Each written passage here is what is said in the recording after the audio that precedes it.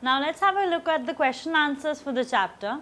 The first question is, what was the doctor's observation? Now when the doctor came to see Jhansi, what he actually did was, he thought that she did not want to recover herself. So that reduced her chances of recovering by 50%. So this is the major point, and later you can elaborate on this answer. Let's read the answer once. The doctor examined the ailing Jhansi. He was not sanguine about her ability to fight off the virulent pneumonia which had virtually dragged her to the brink. He conveyed this to Sue, but assured her that Jhansi still had 10% chance of survival. He promised to give the best medicine, but regretfully said that the patient's mental submission to the infection was undermining her body's capacity to fight back. He advised Sue to do everything possible to inject some hope and willpower back to the desolate Jhansi. If this happened, the efficacy of the medication would be doubled, he assured. He suggested Sue to explore if Jhansi had any unfulfilled desire that could be met to make her recover her lost mental strength.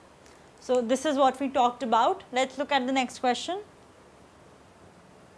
What was bothering Jhansi as she lay in her sick bed? Now as she was in her sick bed, what was she doing? She was just looking outside her window at the maple tree in which leaves were falling off and thinking that she would also pass by just like the last leaf.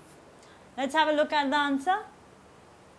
Pneumonia had ravaged Jhansi's body and mind. The acute suffering robbed her of desires to patiently wait out the crisis. She convinced herself that the time to depart had indeed come. She became obsessed with an old vine creeper that was shedding leaves one by one due to the seasonal reasons. Quite illogically, she linked the dwindling number of vine leaves to her remaining lifespan. She concluded that the fall of the last leaf would herald the arrival of her death. Thus she waited quite foolishly for the last leaf to fall. Next question. Describe Behman as a person and the way he saved Jhansi's life. So we all know that he sacrificed his own self for Jhansi. He went and climbed up the roof just to paint that little leaf on Jhansi's window so that she could have her hope. Despite his rough exterior, brash manners and blusters, Behman was a man with a golden heart.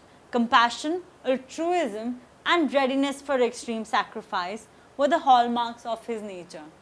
When he realized that Jhansi would cling to her life only as long as the last leaf remained in the creeper, he decided to outsmart the destructive power of the night storm by painting an identical creeper with its lone leaf. In the process, he saved a precious life but lost his own.